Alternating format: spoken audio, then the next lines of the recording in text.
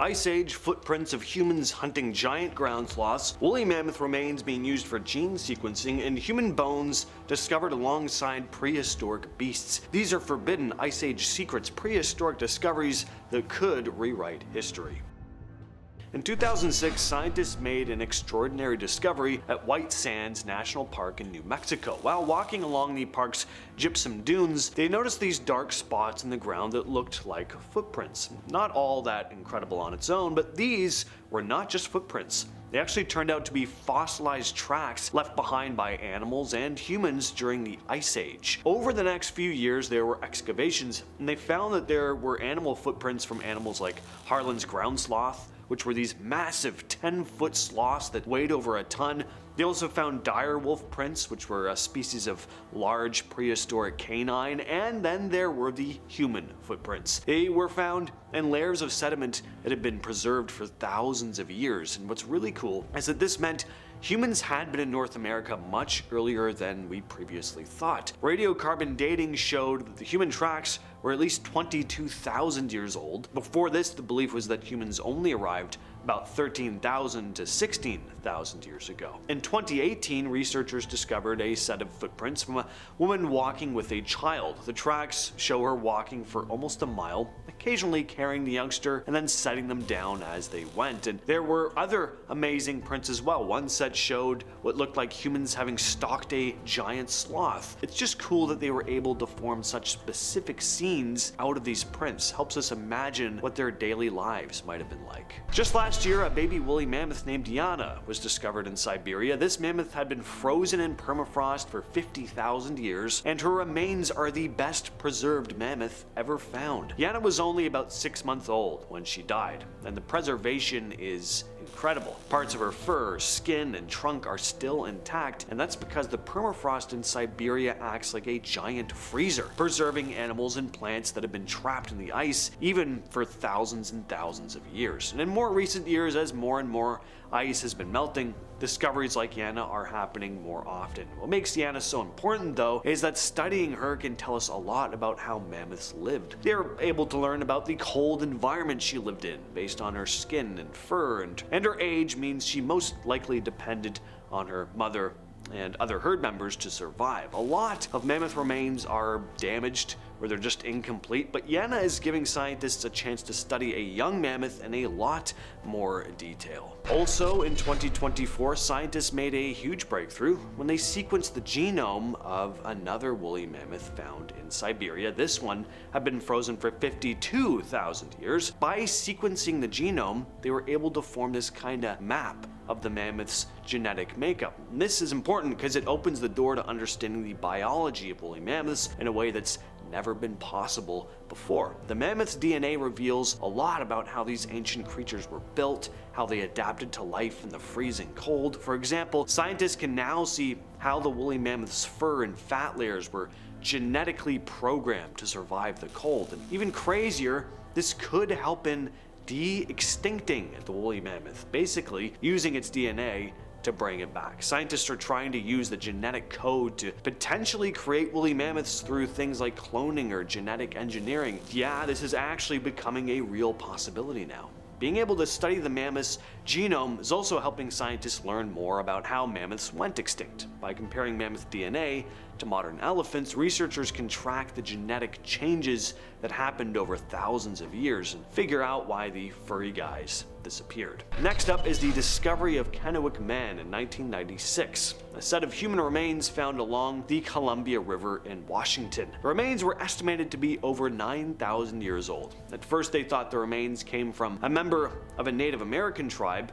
There was a huge debate at the time. Native American tribes immediately claimed they were the bones of their ancestors and wanted them to be returned so they could bury them properly. On the other hand, scientists wanted to study the remains to learn more about early human migration. Well, in the end, the remains were studied further, and there were some fascinating findings. Genetic tests revealed that Kennewick Man's DNA was actually most closely related to people from the Pacific Rim, especially Japan. This was a bit of a curveball. The traditional theory was that the first settlers of the Americas came from Siberia across the Bering Land Bridge. Now it looked like they might have come from a completely different area. In 1916, a pretty controversial discovery was made in Vero Beach, Florida. Human bones were found buried alongside the remains of massive Ice Age animals like mastodons and mammoths. You can only imagine how blown away people would have been back in the day learning about this. The fact that human bones were mixed in with fossils of giant creatures painted this very wild picture.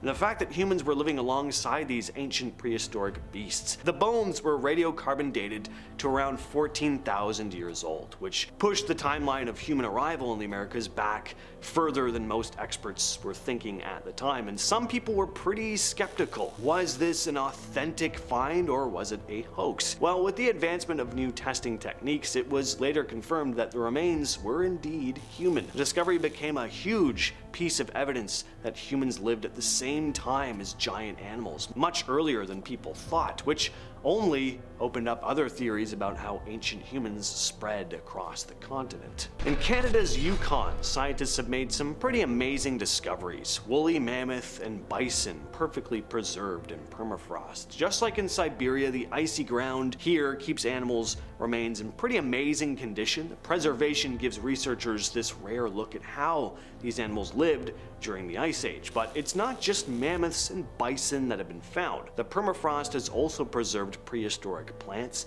insects, and parasites. The fact that these remains are so well preserved gives clues about what these creatures ate, how they behaved. For example, researchers can examine the mammoth's teeth and stomach contents to learn more about what they ate. In Egypt's Sahara Desert, there's a place called the Cave of Swimmers, famous for its ancient paintings.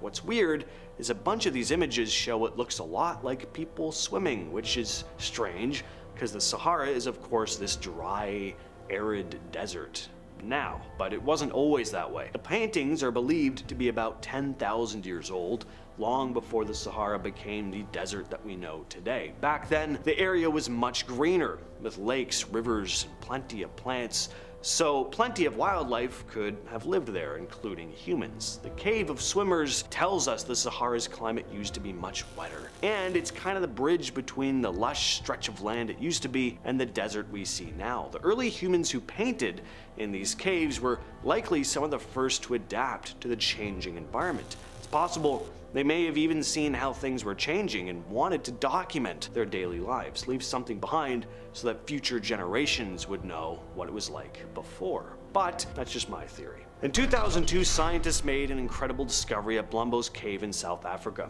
They found some of the oldest known artwork in the world, pieces of ochre carved with intricate patterns that were around 75,000 years old. That is a very long time ago. So long ago that it completely changed our understanding of when humans first started to show signs of more modern behavior, like creating art.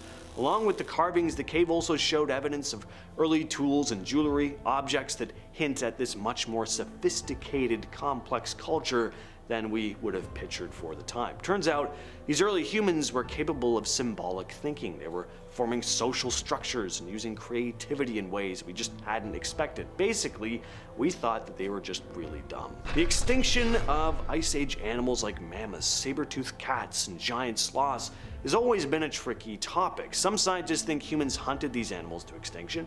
Others say climate change is to blame, but recent discoveries are giving us a more clear picture. In 2020, a study of Ice Age bones showed that the megafauna were wiped out by this mix of human hunting and drastic climate changes. The animals were already struggling because the climate was warming when humans started hunting them, and that combination led to their disappearance in North America and Europe. But the extinction might not have happened all at once. In some places, animals like mammoths stuck around longer than we thought. Some even survived until about 4,000 years ago. For centuries, the native Paiute people of Nevada told stories of giant, pale-skinned invaders called the Sitka. These giants were said to be fierce, red-headed warriors who arrived in the region thousands of years before, attacking local tribes. The legend says that the tribes eventually teamed up, chased the giants into a cave, and wiped them out. These stories seemed like mere myth until bones started turning up in Lovelock Cave. In 1911, two miners discovered what looked like huge human skeletons in the cave. Some of these skeletons were reportedly between 7 and 8 feet tall. More excavations in 1912 and 1924 unearthed thousands of artifacts, including a giant sandal measuring 15 inches long, which seemed to support the idea that something unusual had happened there. But that wasn't all. A large handprint embedded in the cave's rock was also found, and it was about twice the size of an average human hand. And then in 1931, the Nevada Review Minor reported the discovery of 2 mummified skeletons in a dry lake bed near Lovelock, allegedly measuring between 8.5 and 10 feet tall, covered in red hair. With all that said, I've been your host James, and I'll catch you, yes you specifically, in the next video.